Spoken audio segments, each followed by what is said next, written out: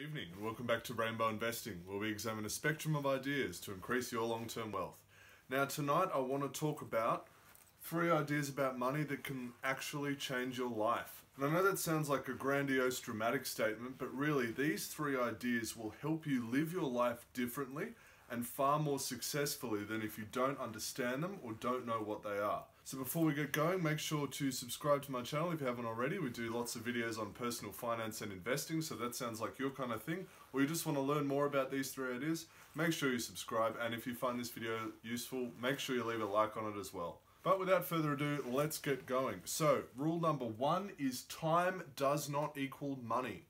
Now this is a really important one because most of us understand money and time as a very similar thing. We work for our money, we get paid per hour or per day or per week, and for most people that makes up the vast majority of the income that they receive over their entire life. They work Monday to Friday, 9 to 5, 40 hours a week, and they get paid accordingly. But this doesn't have to be the case, and the richest people in the world do not work for money by exchanging time for it. Becoming wealthy and successful is all about finding diverse streams of income where you don't always have to exchange time for money. A much better way to do it is exchanging time up front for a passive or perpetual source of income.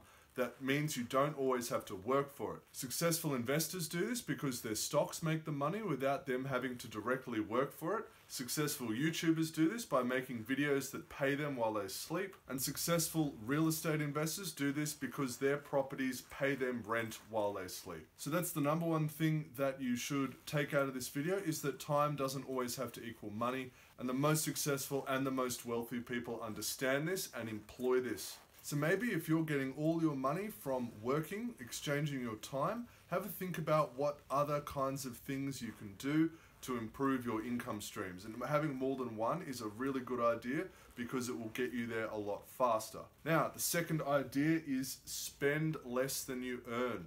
This is really important because most people think of money as a reward for the time they exchange for it, and they think of it as a means to an end. How many people do you know that have either got a raise or a bonus and immediately want to spend it as a reward? Because they view money as just a medium of exchange. You can exchange it for things that make you happy. But money doesn't always have to work like that. Money can be used as a tool. And if you spend less than you earn, your ability to use money as a tool increases. If you want to get your financial life under control and maybe even ahead, this is the number 1 thing you need to do, is make sure you spend less than you earn and save a certain proportion of your income, and not just spend it on things that make you happy in the short term but leave you with nothing in the long term. And that brings me to idea number 3. Money can make you money. Money can be used as a tool, not just a medium of exchange. That's really what investing is all about, is money making you more money. If you think about buying an investment property, sure, you might put down $500,000 for a house, but what can that house then do for you? It can generate you an income of maybe $1,000 a week.